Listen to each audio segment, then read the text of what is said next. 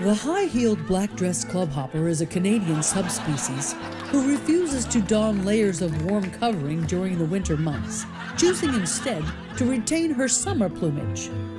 She can be spotted on weekends in small groups emerging from a taxi, waiting hours in line in the bitter cold, risking frostbite just to avoid paying $2 for the coat check. Despite these peculiarities, she remains highly desirable to her male counterpart, the open-shirted, gold-necklaced, cologne-soaked jabroni. For more information on the clubhopper, watch a Drake video.